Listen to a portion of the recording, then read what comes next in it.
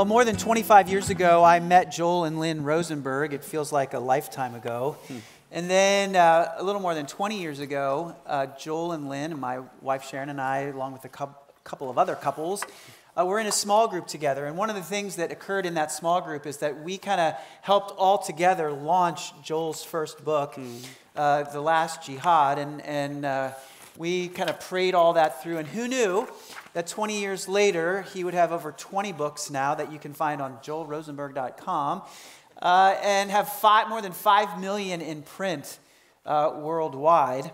Joel has many things going on right now. One of the things that he has is the All Israel News and All Arab News. You can find them at allisrael.com and allarab.com. And really, both of these sites are news outlets that report what's happening around the world, specifically in the Middle East, from a Christian perspective. Christian Israelis, Christian Arabs, who really fuel a perspective about what God is doing in the midst of all of that. Joel and his wife Lynn are founders of the Joshua Fund, joshuafund.com. And they have been, since 2006, providing education and relief to Israel and her neighbors in the name of Jesus. And people have invested through the Joshua Fund more than $100 million in that time period to really provide the support that's necessary around that region of the world. Most recently, you can find a book called Enemies and Allies that Joel has written. This is one of his non-fiction books. And in Enemies and Allies, you will see how Joel has had the opportunity, privileged by God, to position him in such a way to be interacting with the likes of Benjamin Netanyahu and President al-Sisi from Egypt and Mohammed bin Salman from Saudi Arabia, and all that is happening in that journey. And so Joel comes to us today with a very unique perspective. Can I say boots on the ground in the midst of all of what's going on there, considering the war that's taking place now? For Jesus, it was sandals on the ground, but for us, exactly. So I've asked Joel to communicate. Today's not going to be kind of like your traditional sermon unpacking a passage, as much as Joel's going to talk about what God is doing in that region. We see God showing up in the lives of Israelis. We see God showing up in the lives of Palestinians. And Joel has relationships with all of these people.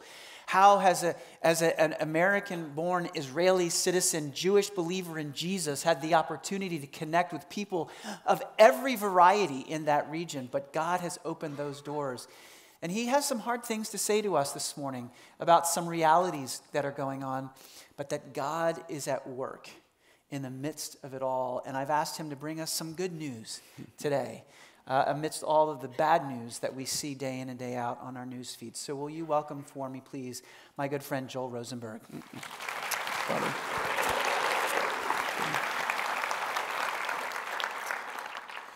Well, good morning. Good Palm Sunday morning. I want to start with the best news.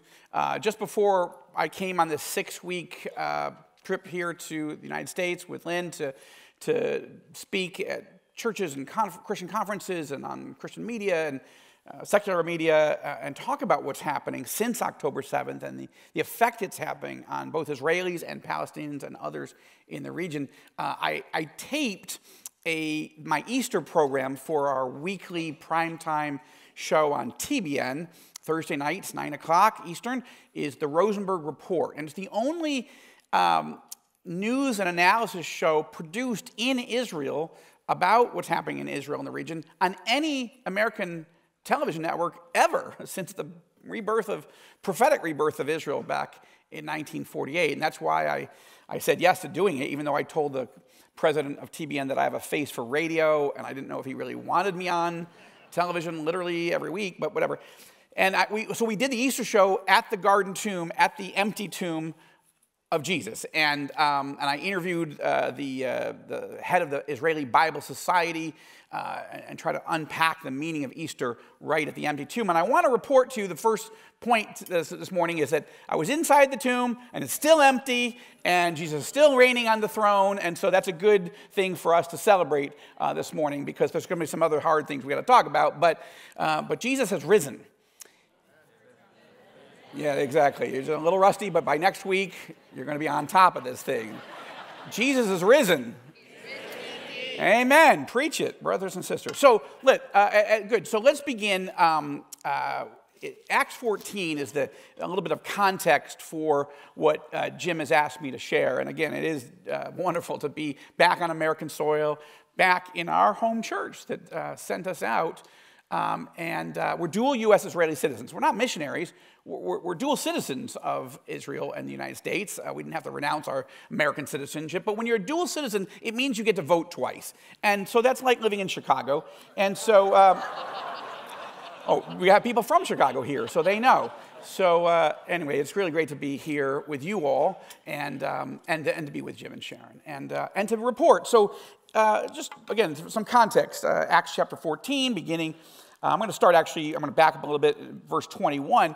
Paul and his team are coming back. They're doing ministry in Europe and in the Middle East, and they're circling back through the churches they planted, and they're coming back to the home church in Antioch in Syria to share some of the things that they've seen and heard.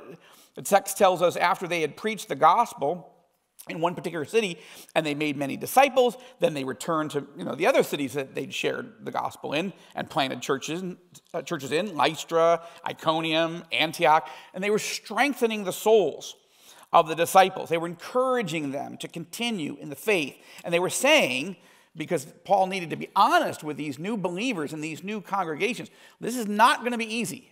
Just because you've signed up for life in Jesus and you're going to live forever and ever and ever in heaven, and your sins have been forgiven because you have repented and received the crucified and risen Christ, don't expect your life to get easier. It's going to get better, but it's not going to be easier. And in fact, he says, through many tribulations, we must enter the kingdom of God. Your life's going to get harder. And that has certainly been the case in Israel. When they had appointed elders for them in every church, having prayed with them with fasting, they commended them to the Lord in whom these new young believers had believed. And then Paul and his team, they pass through Pisidia, they come to Pamphylia, they preach the word in Perga, they go down to Attalia. This is now in Turkey. They're coming back from Europe into the Middle East. From there, they sail to Antioch in Syria, modern-day Syria, from which they had been commended to the grace of God for the work that they had accomplished. And I love this passage. When they had arrived and gathered the church together, they began to report all things that God had done with them and how he had opened a door of faith to the Gentiles. And they spent a long time with the disciples. Unfortunately, Lynn and I are not going to be able to spend a long time with you all, but we're honored to be here and to give you a report from the front lines. This has been Israelis and Palestinians' darkest hour, certainly since 1948, when Israel was reborn. Israel, of course, calls May 14th, 1948, Independence Day, and on the Western calendar, we're coming up on the 76th anniversary of the modern state of Israel, Independence Day. Arabs, however, Palestinians, do not celebrate that day or that period. They describe it as al-Nakba, which is the disaster or the catastrophe. And this is the world that us and our neighbors are facing, and we are in another catastrophe. And I'm going to walk you through some context because you need to hear a little bit of the bad news before you understand the good news of what God is doing. I want to begin by saying God did not send 3,000 terrorists into Israel on Saturday, October 7th. That was Satan. Satan comes to rob, kill, and destroy. That's what Jesus helps us understand, that he's a thief, and he's coming to rob us, kill us, and destroy us. And this is what he explains in John 10:10. Jesus explains who Satan is, and then he explains that he's the exact opposite, that Jesus came that we might have life, eternal and abundant, here and forever. And so in that passage, you see the heart of anti-Semitism. You understand, you don't see it immediately, but let me just take a moment. John 10:10, right? Satan comes to rob, kill, and destroy. Jesus comes to bring life. They're the exact opposite. They have the exact opposite mission. Okay? Now, they're not equal. Jesus is God. He's the creator. of heaven and earth. He's our creator and our redeemer if we let him be that. Satan is not a creator. He's certainly not God, and he's not equal, but he is opposite, okay?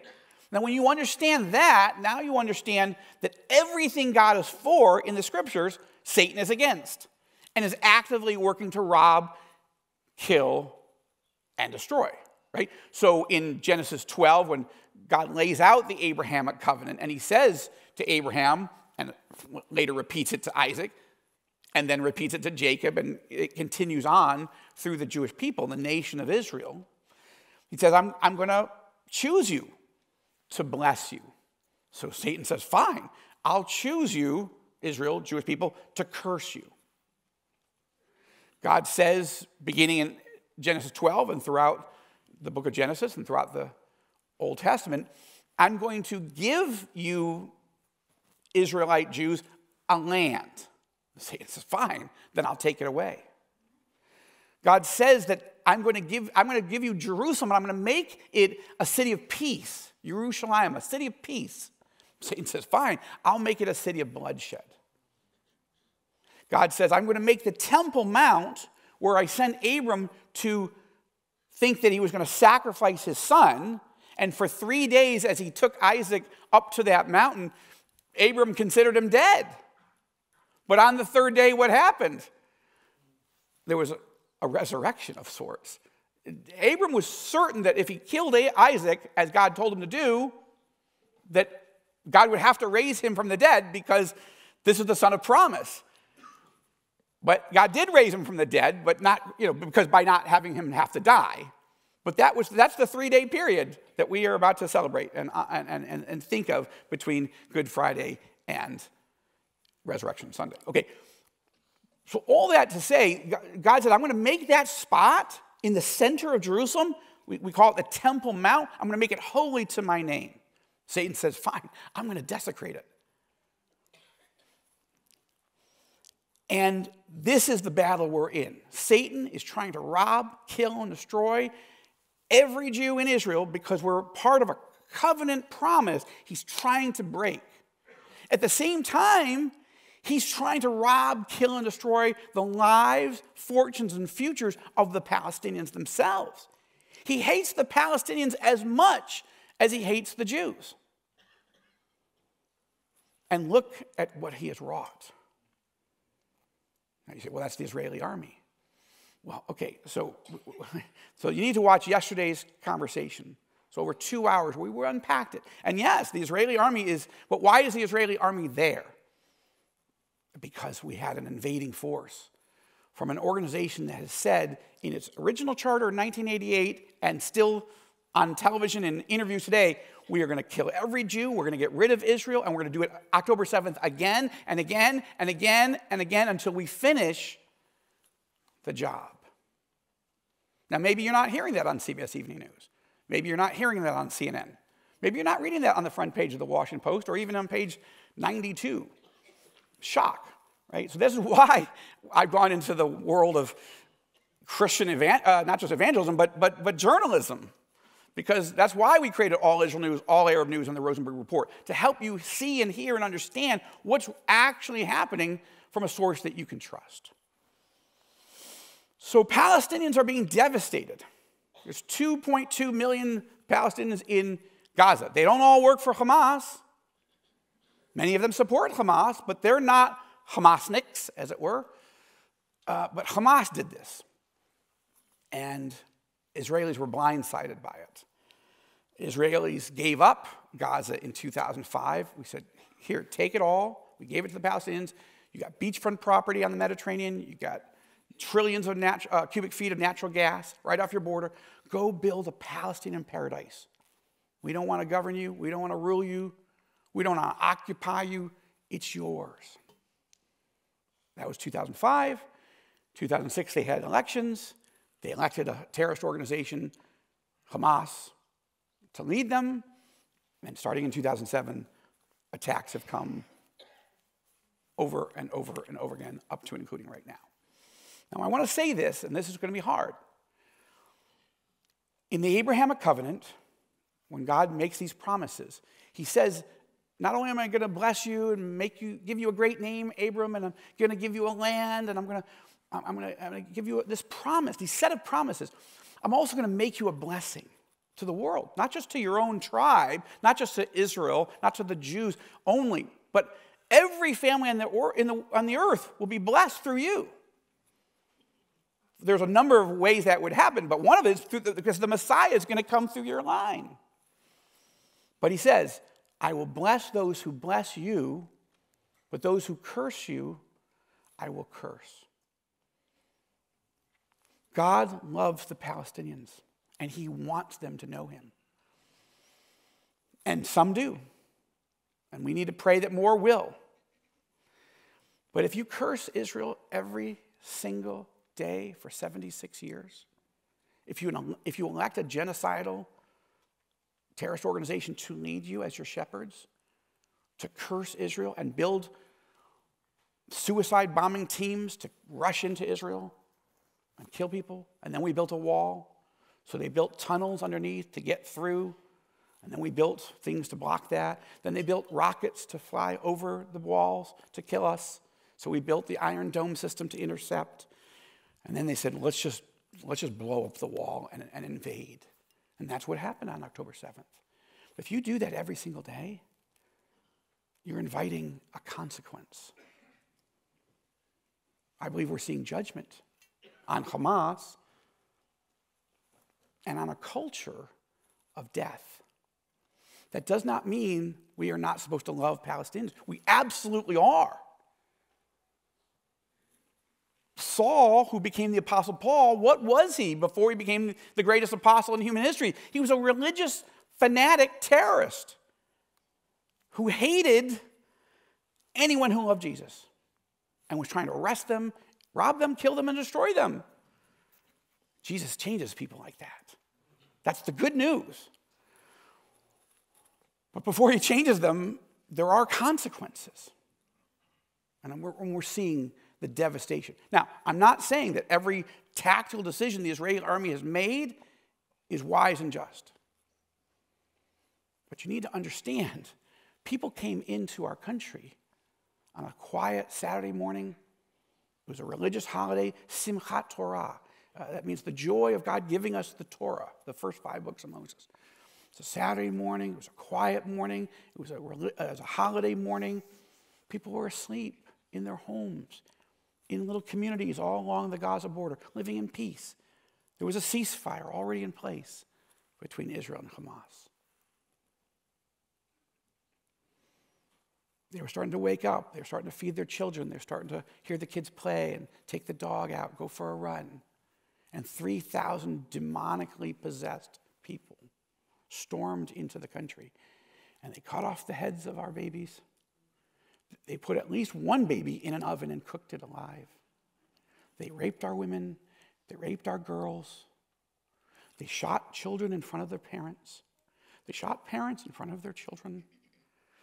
They burned whole families alive in their home. If they tried to escape, they shot them dead. But they did take then about 250 Israelis and some foreigners, including Americans, hostage, and then took them back to Gaza on the idea that Israel will never invade, there'll never be a price, because we're holding 253 of their people.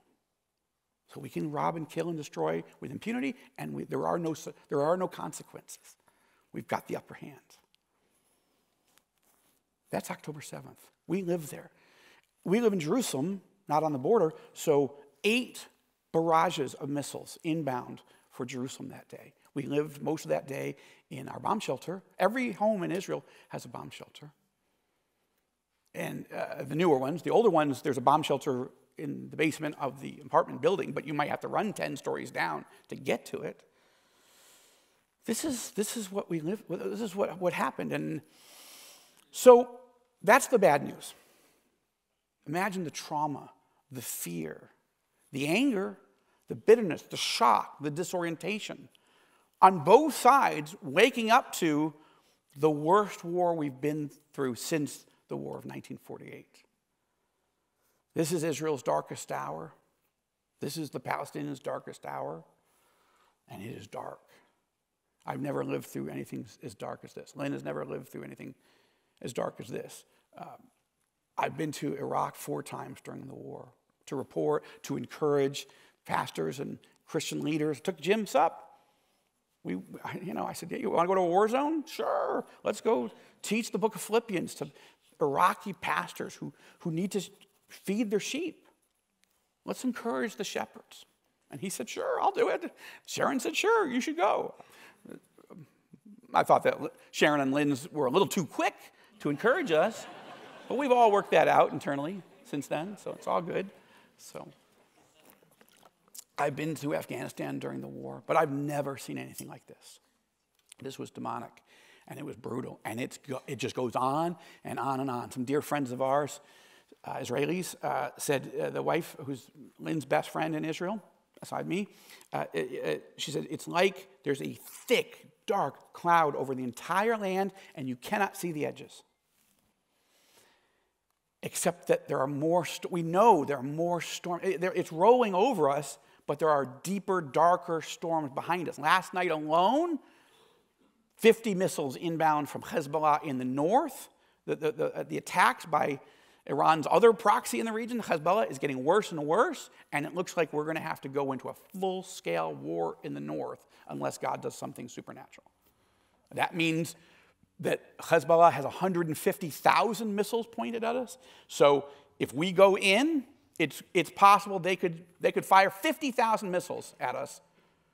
When Lynn and I moved with our 4 sons to Israel in 2014, we moved during a month that 4,000 missiles were being fired.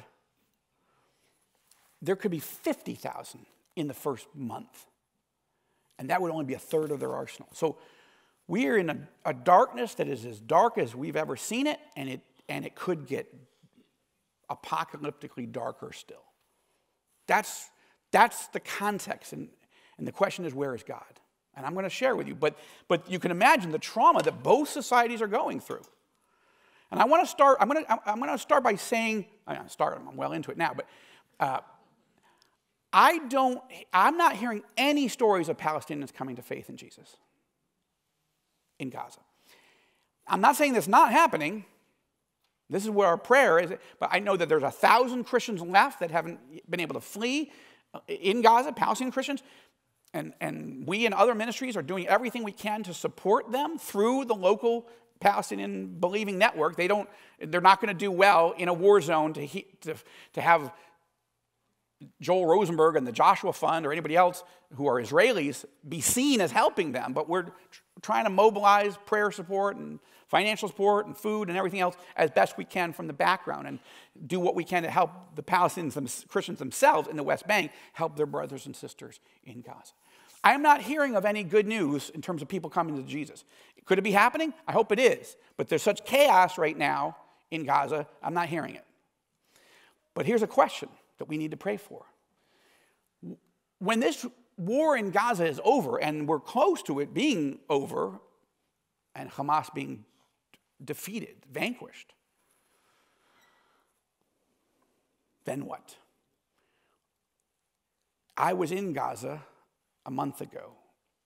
I never imagined, as a Joel Rosenberg, as an Israeli, as a Jew, as an American, as a Christian, I never imagined going into Gaza. I always thought, if I go into Gaza, I may never come out. But I was invited in by the Israeli Defense Forces as a journalist, one of the first Christian journalists, actually one of the only 2 Christian journalists ever invited in during this war. And my colleague and I went in to report for All Israel News, TBN for the Rosenberg Report, and he worked for Christian Broadcasting Network. We went in, machine gun fire everywhere, explosions everywhere, and then they took us into a newly discovered set of terror tunnels.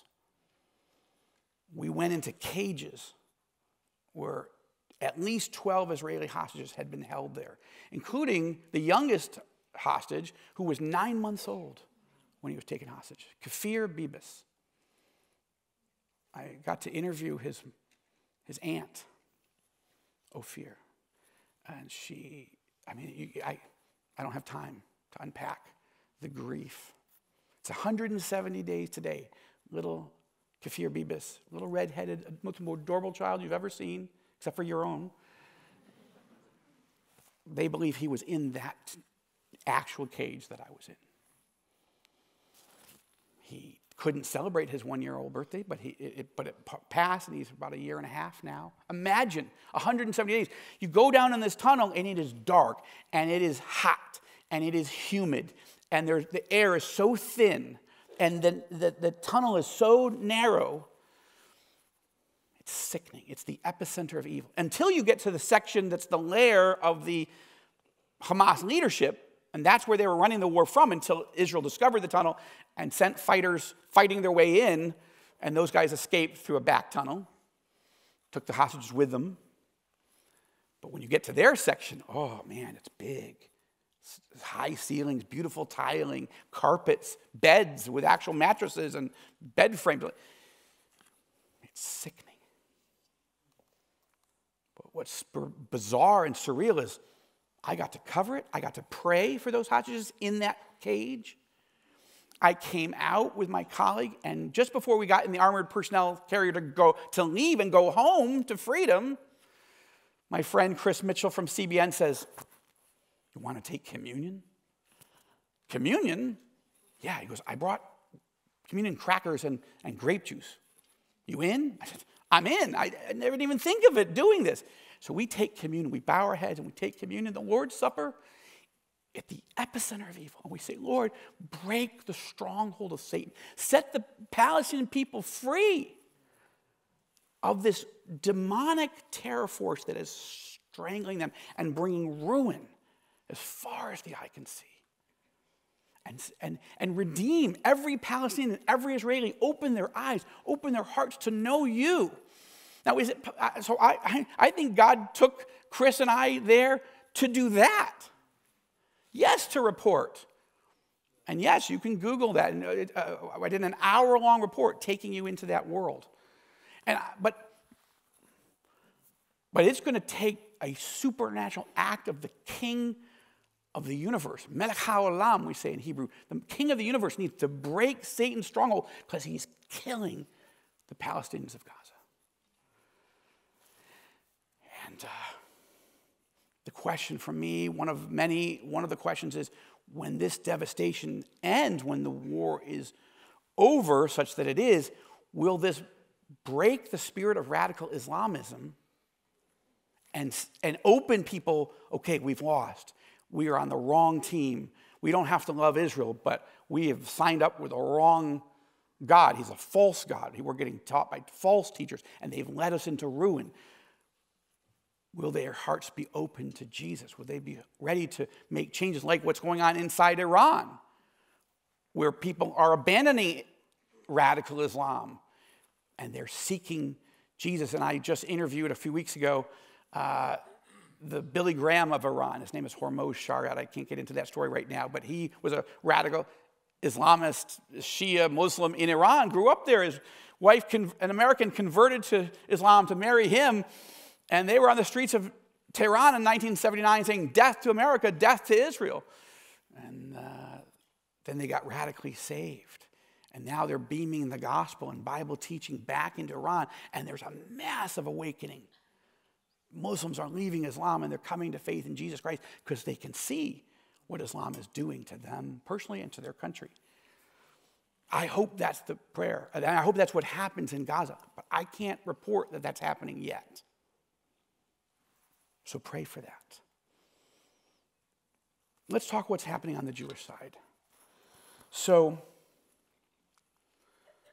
as part of our reporting, let's see if I have this. Let's try this. Okay. So, Israelis have been shaken. Now, this is one of the most famous and respected American Jewish rabbis who wrote a column, "Where Was God on October 7th? That is the central question going on in Israel and among Jews here in the United States and elsewhere.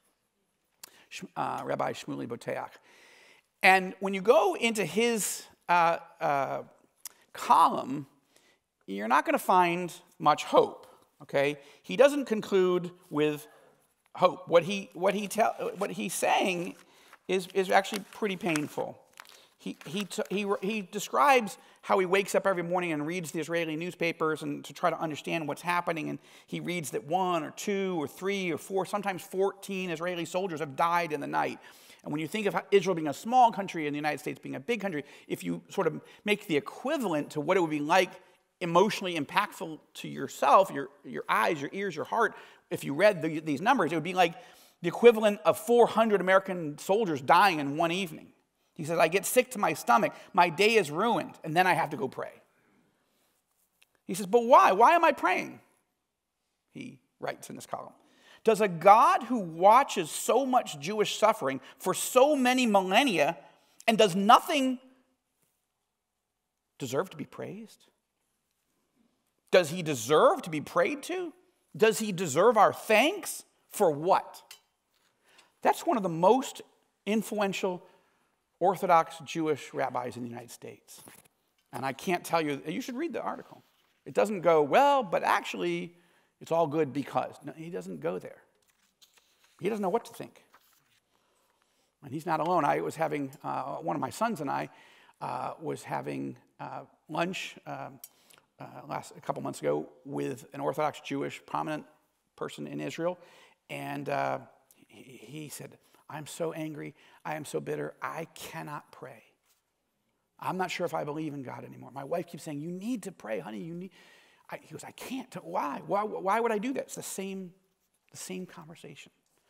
All Israel News has been doing our best to cover the trend lines as Israelis are struggling with this. And one of the questions is we're seeing, that's among religious Jews. Most Israelis are not religious. They don't go to synagogue. They don't read the Bible. They don't pray. The whole country was founded by atheists and agnostics in 1948. Socialists. They weren't communists because communism had not treated Jews well in Europe. So they're like, look, maybe that's wrong. But socialism, absolutely. Atheism, we don't believe in God. So let's go build a country. Now, ironically, in God's, humor, Israel was prophetically reborn, thousands of years of prophecies that Israel would be literally reborn and the Jews would literally return to the land and literally make the deserts bloom and literally rebuild the ancient ruins. All the beginnings of the fulfillment of those prophecies started by people who didn't even believe that there's a God, much less that the Bible is true. That's ironic. But God doesn't need us to believe in him for him to still be moving in history. But even secular Israelis are starting to think, so you got religious Jews thinking maybe there isn't a God. And you got secular people thinking maybe there is a God and maybe I need him. That's an interesting dynamic. The Jewish Telegraphic Agency put out an article recently called A Leading Religious Zionist Rabbi Says Israelis Have Reconnected with Judaism After October 7th, and he hopes it will stick. Just a few quotes from that article. So there are cross currents going on in Israel. Some of them are positive and some of them not so much. But this rabbi says, he's describing that the last month or so, as he's writing it, has created a significant crisis of faith, not just in terms of God, but in terms of the government. The government's job in Israel is to protect us from an invasion on our southern border. Now, I know that's not an issue for you all here in the States. You have no issues on your southern border. And I'm not trying to even be political. I'm just saying, don't worry, you've got nothing to fear. You can let anybody in and they won't kill you. I do have a novel about that. That's the recent one, The Libyan Diversion. But anyway, that bad things do happen when people sneak in. But that's a different story. What he's saying is we're having a crisis of faith in our government because they were supposed to help us and protect us, and they didn't. And people are even questioning, what does it mean to be a Jew? And then he says, he describes some things. He talks about worry. When I speak to my family, our family, every family is worried about its kids. Now you think, well, of course, we're all worried about kids. No, he's talking about kids who go to the army. 400,000 Israelis have been called up and are serving on the front lines. We're being hit from 7 directions. We're at war because we're under attack from Gaza in the south, Hezbollah in the north, Syria, from Iranian-backed Houthi rebels, terrorists in Yemen are firing missiles that go 2,000 kilometers to hit us. We're fighting them. We're fighting the media that hates us and has bias against us. We're fighting the UN, who almost every country is trying to condemn us and boycott us. And I don't know what. And then when we're facing charges that we're committing genocide at the World Court. I think that's 7 or 8. Anyway, you can do the math. So we're all worried, but we're worried about our kids. 2 of our 4 sons have served in the Israeli army, 1 in a special forces unit, but currently they're not called up, so they're serving in the humanitarian relief work of the Joshua Fund every day, as is one of our daughters-in-law. Then he says, the situation, the crisis is so great that even if, God willing, we win, mostly he was focused on Gaza, nobody knows how this war is going to end. No one knows what will happen in the north with Hezbollah, and no one knows what will happen with the Palestinians, and no one knows how the state of Israel will manage the issue of Gaza. The darkness is just off the charts. But then he goes on, he talks about the economic worry. Our GDP is down 20%. There's nobody in the airports. There's no tourists. Companies are shutting down. People are being laid off. Then he says the third problem is a general feeling of a lack of trust in the government. He referenced that earlier, and the state's institutions. But then he goes into one more thing. He does say the good news is people are coming together as a country. They're volunteering. They're serving. There's a strong national spirit to, we've come together despite our political divisions to deal with our enemies. But he says, and he says synagogues are filling with people who are trying to figure out their way back to God. Many synagogues people are praying again. And he says there's a lot of people waking up to prayer because we understand that we need salvation. Amen. So you got people that are turning against God, and you got people that are saying, maybe I need God. The Jerusalem Post put out a poll in February. I'm not going to unpack it at all, but I'm just going to say that 59% of Israelis said October 7th had no influence on their spiritual or religious life at all. Doesn't even matter. That's not good. That's bad news. 8% of Israelis say October 7th weakened their faith, and as I've given you some examples, people are, that group is thinking maybe I give up on God entirely. Also bad news. A third of the country is saying maybe I need more of God. Maybe I need to find God. Maybe I need to press in, and so that is encouraging. But overall, I'm saying that the country is being shaken, and that is a prophecy. Amos, you probably haven't spent much time in the book of Amos, but if you should.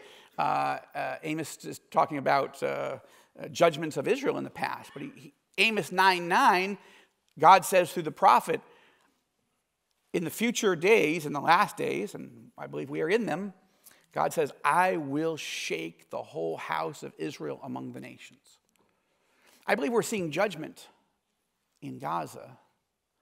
I believe we're seeing a shaking in Israel. And it's not that we don't deserve judgment too, but right now we're not in that phase of judgment. We're in a phase of God's letting Satan shake us, but God is sovereignly letting it happen.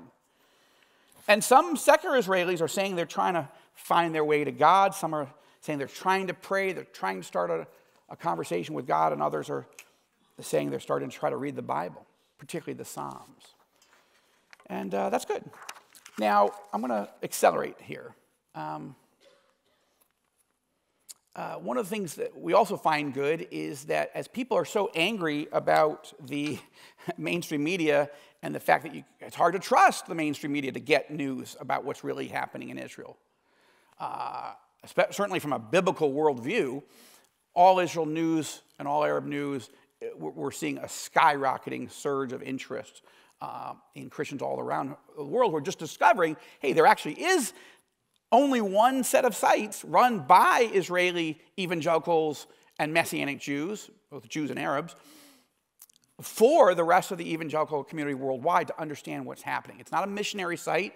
It's not a ministry site per se, except that the ministry is help people understand what's actually happening, why it matters, and how it impacts the church. We're seeing enormous interest. So that's encouraging, and I hope it's helpful for you. You can sign up for a free email, and every morning you'll get an email to your inbox with all the headlines. I hope that's helpful. You can find it at allisrael.com. Now, let me give you some specifics now. And we're going to go just a tad long. But he can say that from up here because I don't see Jim back there yet. But anyway, and there's no trap door. I noticed the baptismal's over there. So as far as I can tell, anyway, so let me give you some examples of what I'm seeing, what Lynn and I are seeing. So this is an interesting example. So as part of my reporting, I get to meet people who are on the front lines. In this case, I met this family. They live near the Gaza border. They were traumatized on October 7th. They don't know God. They're not religious, okay? They're not kippah-wearing Orthodox Jews. They don't. They're very classically secular Israelis. But what happened on October 7th? What happened is Hamas not only started killing everybody in their neighborhood, they took over the house of the parents, the older couple. And they held them hostage for 19 hours. Now, the son, who's sitting there with them, the son is who I interviewed, in the house, blood-soaked floors, bullet holes everywhere. The good news is they lived. The great news was that at about 3 in the morning, Israeli commandos burst in from every upstore window, killed all the terrorists, and rescued the parents without a scratch on them. But before that, when they were trying to negotiate their way out, one of the hostages held the mother with his arm around her neck, holding a grenade to her ear with the pin pulled. And the son, as a police officer, is at the door, wanting desperately to take the shot, can't do it because when the terrorist dies, he's going to drop the grenade and everyone's going to blow up. They were rescued after 19 hours. It's a great story. It's an amazing story. You need to Google it, listen to it. I mean, that's the digital version, but you can watch me interviewing the son in the house. But what's interesting is he says, God came down and saved my parents. This incident has caused the police officer's son, who was sleeping at his girlfriend's house and doesn't know the Lord, not living by biblical standards. My parents are alive because God exists. Maybe I need to explore this. Another example, interesting, my friend Amir Thibon. Now, Amir is a leftist. He's a progressive. He's a nice guy. But we don't agree on a lot. But he's one of the top journalists for the top left-wing newspaper, Haaretz. Now, he got interested in me because I keep getting invited to meet with top Arab Muslim leaders, kings and crown princes all throughout the region, as Jim alluded to. And he's like, what is it? Why is a Jewish believer in Jesus, an Israeli dual American citizen, what is he doing in the palace of the Saudis when the Saudis have not invited any Christian leader into their palace as a family in 300 years? Who is Joel Rosenberg and why is he there? No other Israeli has ever met with the leadership at that level, except the prime minister, secretly, no photos. This is how I got to know Amir.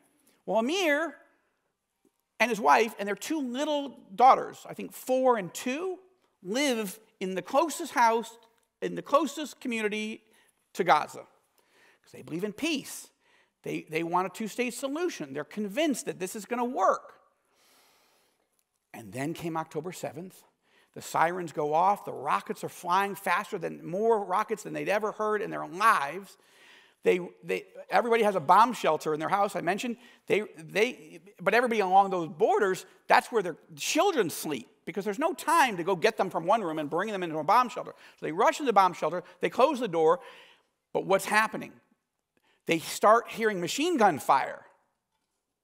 Then they hear Arabic. Amir speaks Arabic. He can hear tactical commands of terrorists saying, go kill everybody in that house. You guys, go over and kill everybody in that house. I'll take care of this house. Now, bomb shelters don't have locks. There's no way to lock your door on the inside because they're not built to keep genocidal terrorists out. They're built to protect you from missile fire. So they turn off the lights And now then soon the power gets cut. They've got no air conditioning. They're in there for 10 hours trying to keep their daughters quiet while all their neighbors are being murdered. They're shooting into the house. They have a dog. It didn't bark. They thought he was dead. 10 hours. Now they're texting his father. He's texting his father. His father is a retired IDF general, one of the most celebrated generals in modern Israeli history. But he's retired, and he's in his mid-60s. They live in Tel Aviv. So the father says, I'm coming to get you. Just stay quiet. He grabs his 9mm, one extra clip magazine, says to his wife, get the Jeep, we're going to rescue the kids and the grandkids. But as they're inbound, they find a terror-stricken couple who's just come from a music festival where more than 340 Israelis were murdered at point blank. They're running across the field, and they're suddenly standing in the road, and she slams on the brakes, and they're like, can you get us to safety? They're 10 minutes from their kid's house. Yes, we can do that. Get in the car. They take them north. They get them to a safe place. They turn around. They come back. Now they come across a firefight. 18, 19-year-old Israeli soldiers are fighting. They're in an intense firefight with Hamas terrorists. So the father says, stay here and stay down. He jumps out with his 9mm. He starts shooting, but then he comes across an Israeli fallen soldier. He grabs his M4, and these terrified but courageous 18 and 19-year-old soldiers fighting hardened, demon-possessed terrorists, and this general leads them into battle, and they kill all the terrorists, and then they have to take the wounded up to a hospital. They're 5 minutes from their house, the kid's house, or they can't get there. But they put the wounded in the car, and they drive them north. And he says, honey, just take them the rest of the way. I got to go back. She said, well, you don't have a car. He goes, I'll figure it out. He's standing there. He doesn't believe in God. They're not believers. Suddenly, a car comes up. It's an old army buddy, a general, just as old as him, only armed with a 9mm. He's like, hey, I'm going to Ofakim to shoot, Nahalos to kill terrorists. Can you help rescue my kids? You want to help me? Sure. They get there. There's an army battalion or an army division, whatever, platoon of Israeli soldiers at the gates, but their commander is dead, and they don't know what to do.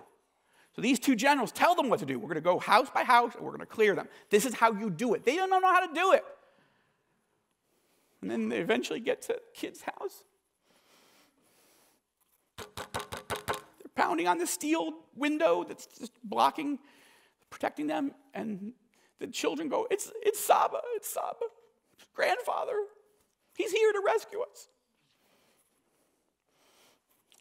60 Minutes did a story on them, 14 minutes long.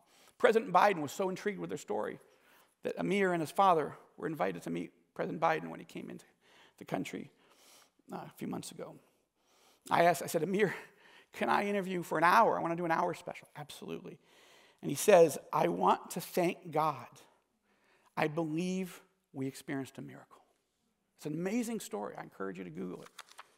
But these are examples of, look, I can't come and tell you, oh, they all believe in Jesus now. No, what I'm saying is they're going from they don't believe in God either at all, or it's not a part of their lives, to after October 7th, maybe there is a God. He miraculously rescued my parents, my family, whatever. It's an amazing story. Let me give you a few other examples. There's a German evangelical family who moved to Israel 40 years ago or so. Why? Because they were Christians and they were horrified what their country had done to the Jews in the Holocaust. So they said, let's move there and just serve, just help. Just be a witness for Jesus. Yeah, we want people to come to know Jesus, but let's just actually serve these people because our people were so horrible to them. Well, now they've raised their kids there. Every single one of their kids is serving in the army right now.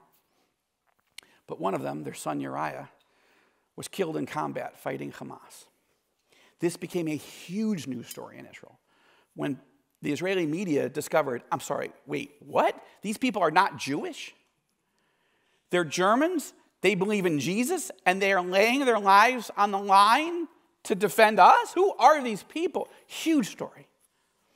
And I had the opportunity at an Israeli government-sponsored event that they asked me to moderate, to interview and talk to the father and let him share on a live stream across Israel and across the world.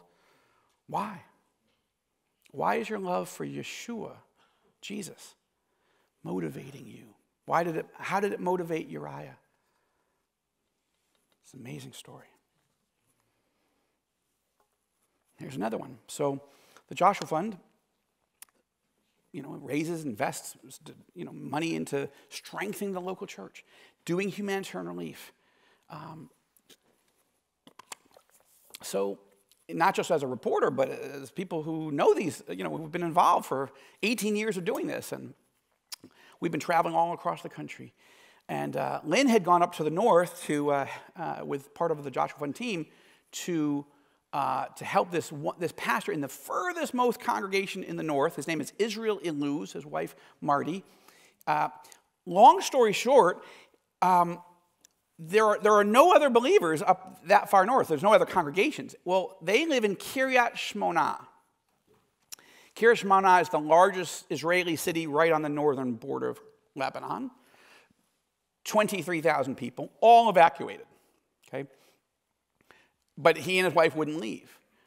And they decided we're going to serve our people up here. And now it's just soldiers up there. So Lynn had been up there to hear what's happening and pray for them, encourage them, deliver food. So she said, you have to go up there. We already know Israel, but you just have to see this, Joel, for yourself. And do a story on it. This is an amazing story. I said, okay. So I came up, I brought a TBN film crew for Rosenberg Report and reporting for All Israel News. Anyway, we go up there. Now, what happens? One of their sons has been fighting in Gaza for 3.5 months at that point, and they'd barely seen him. Another one of their sons is diabetic and therefore is medically disqualified from being in the army. We're deeply discouraged. Israeli young people want to be drafted. They want to serve, and especially now. And when you cannot serve, when all your friends and family are doing it, it's very, very discouraging. And this son was very discouraged. But his dream was to be a chef, so he was working multiple jobs, 2 jobs at this point, and he decides, you know what? I'm going to open up a restaurant. I can't serve in the army, but I want to be a chef, so let's open up a restaurant. 1 month before the war starts, he quits his 2 jobs, takes all of his savings, rents a facility, starts a restaurant. The war breaks out. The entire city is evacuated. There's no customers. They shut down the restaurant. He's despondent. But his father says, listen, we got a lot of soldiers up here. And they're all eating tuna fish out of cans. There's no hot food. And the rains are coming, and it's getting cold, and they're eating corn and garbanzo beans out of cans. You're an amazing chef. Why don't you start cooking? And we'll start delivering food. He's like, I don't know. All right, fine, I'll do it. Now they're doing 400 to 500 meals a day. This little tiny congregation. Actually, all the congregation and the people are gone. Right? Here's the church. Here's the steeple. Open the door. There's no people. So evangelicals from around the world are hearing about this and thinking, I'll use my vacation time and my own money to come and chop vegetables and help the chef. The chef is great. He's wonderful, and he's got this great mustache. So what they've been doing is they make these hot meals, and they're amazing. Like I was joking with them that we're going to come more often, and probably not for the right reasons. Like, I don't really need more of this food, but I'm coming just for the food. Yeah, we'll help too. No, I was teasing. But what they do is on the top of the container, all the volunteers like to do little caricatures of the chef with the mustache. Okay, it's become a little brand. I tried to do it, and my wife said that it looks like you put a slug on his face, and so I gave up on that portion of the program. That's not my spiritual gifting, apparently. But this is an amazing ministry, but then you can't deliver anymore because the missiles are coming. The fighting is so intense now that there's too many roadblocks. You can't get the food to the soldiers. But the soldiers are so excited about the food and so grateful that they send military police units to come and get the food and bring it back to them. But now maybe it's not ready, so they'll just sit in the Messianic congregation. Now, Messianic Judaism is almost considered a cult in Israel. It's like, these people are weird. We'd rather not believe in God or go into witchcraft or Hinduism or Buddhism, but we're not going to believe in Jesus, that's for darn sure. But now they're sitting in this congregation going, and who are you people? Why are you here? Why do you love us? What is going on in this building? And they are listening. They are talking about God, about the Bible, about Yeshua. And this is just one example of dozens of congregations that we are talking to the pastors and ministry leaders, and they're saying, we have never seen the openness of the Israeli people to having the conversation, at least, as we're seeing right now.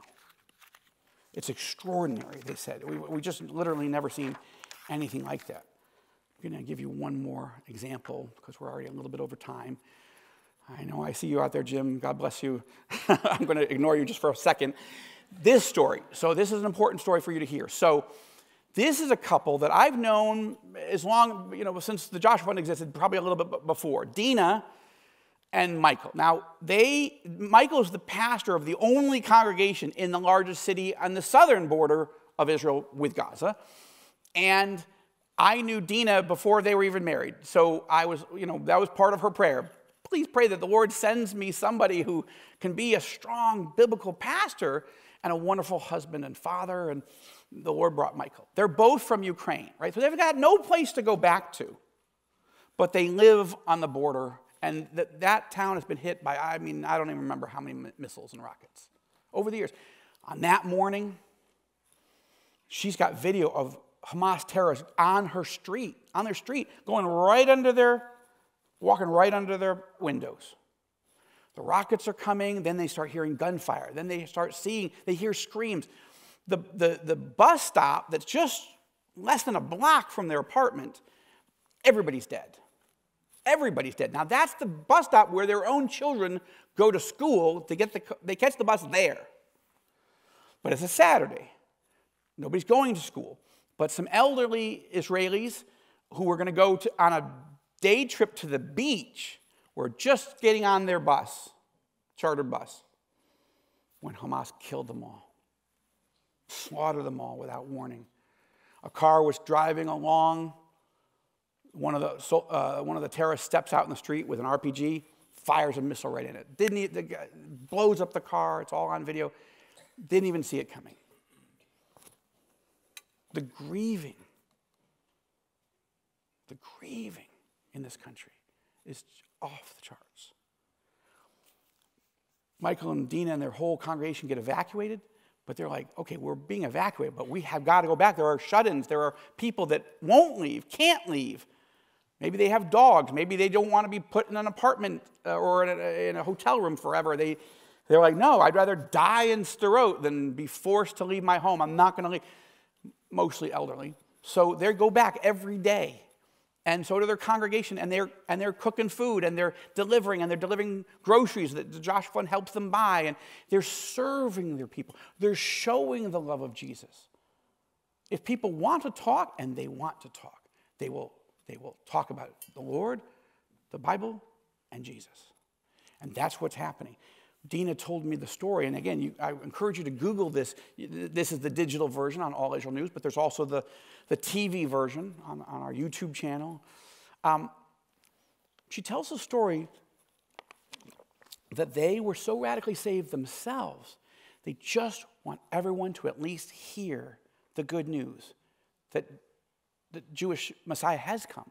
And he does save us, and he does change lives, and because he rose from the dead. He conquered death, and he brings hope. And they want to tell that, even if people don't want to hear it. Now, they're loving, they're kind, they're not rude, they're not forcing it on people. Dina tells me the story on camera. She's speaking in Russian, or maybe it was Ukrainian, probably Ukrainian, sorry.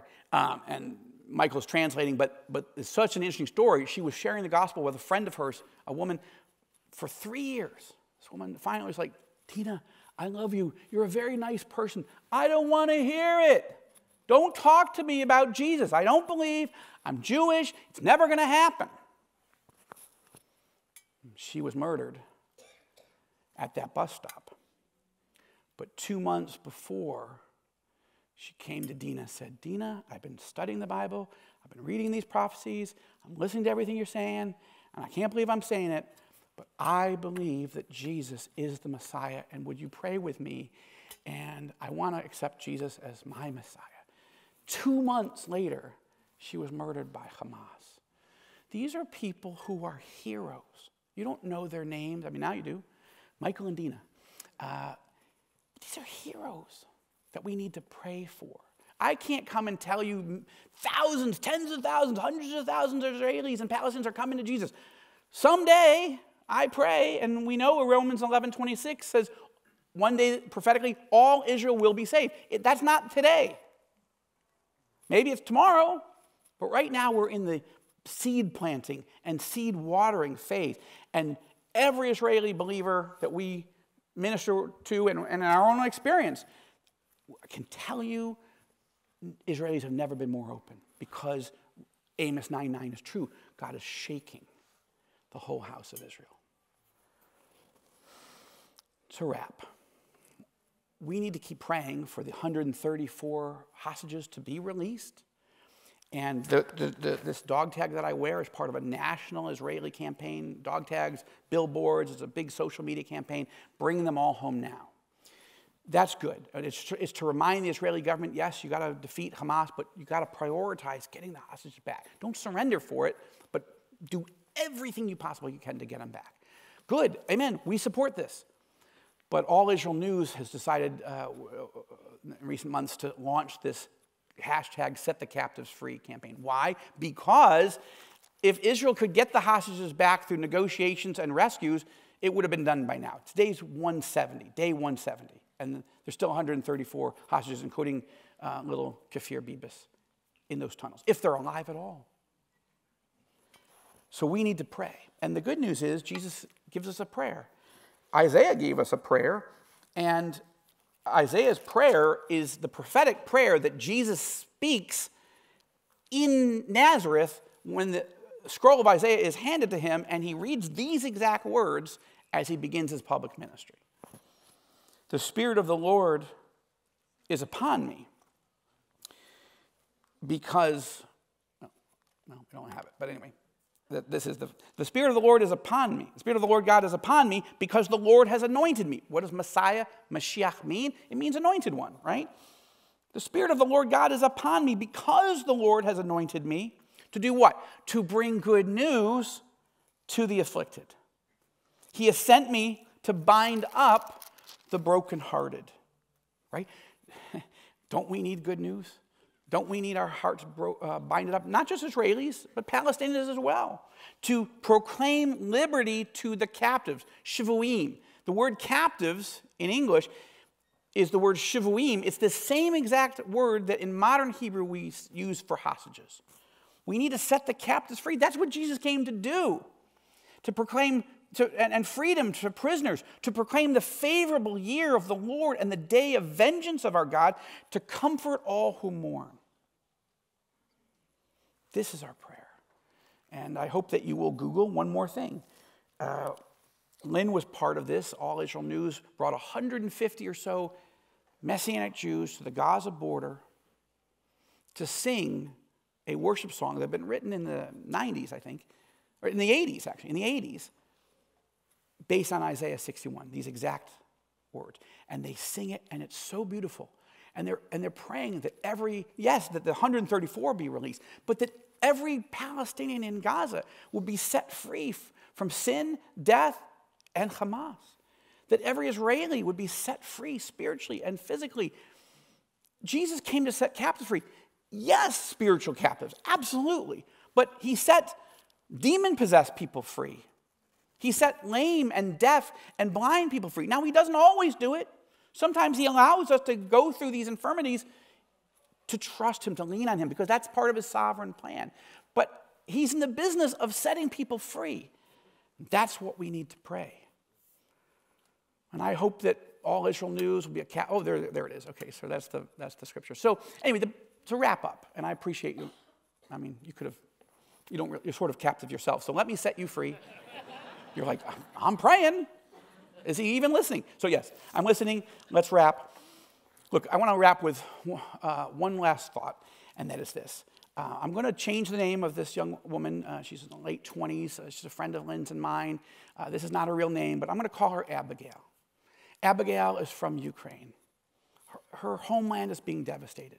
She's Jewish. She became an Israeli, dealing with all kinds of emotional problems, physical problems. in pain. And raised in a religious Jewish home meant nothing to her. It was not doing anything for her heart, nothing for her soul. She needed a job, and she ended up getting a job with a Christian organization just because she needed the job. She didn't believe it. She said, don't talk to me about Jesus. I don't want to hear it. But these people were nice to her. They loved her. They welcomed her, and they didn't push her. But she started asking questions. I joke that all Jews have large noses, whether we literally have them or figuratively. We're like, what's going on here? What's going on? Why are you people so nice? We're not used to people being nice to us. What's going on here? So she started, like every Israeli, starts asking a ton of questions. And they start pointing her to the scriptures. And I can report that Abigail gave her life to Jesus as the Messiah just a couple months ago. And it even took her about a month till she wanted to tell Lynn and me. But it's real, it's deep, and people are encouraging her, discipling her. This is happening. It's not happening. I don't have a lot of stories like that. But we have stories of openness, historic openness, and historic pain. Israelis and Palestinians. So thank you, RBC. Thank you for being our church home. Thank you for your love for everybody in the world. My sister-in-law is in Brazil right now with a lot of your young people. Amen. Preaching the gospel, sharing, being a witness. But thank you for your love for Israelis and Palestinians and others in the region. This is our darkest hour. And only with a global movement of prayer will we be able to see God break the satanic stronghold that is keeping Palestinians and Israelis from the kingdom of God.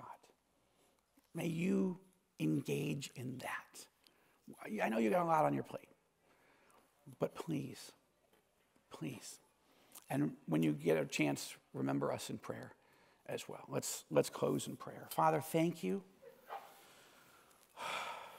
that even when Satan comes to rob, kill, and destroy, you show mercy. And Israelis and Palestinians are sheep without a shepherd. We've rejected the good shepherd. But you're still our shepherd. And when we want to wander around in life without the shepherd protecting us, we're going to face horror. There are savage wolves trying to devour us. Satan is roaming around like a ravenous lion. And we have been unwise to abandon our shepherd. But both cultures are being shaken. And we pray that you would bring every Palestinian and every Israeli and everyone in the epicenter into your scriptures and into a personal relationship, knowing that Jesus is the chief shepherd. He's the good shepherd, and he's the only shepherd. And he is the way, the truth, and the life, and no one can get to you, Father, except through the crucified and risen Savior Jesus. Thank you, Lord. May your tribe increase. Thank you. In Jesus' name we pray. Amen. Bless you. Thank you so much.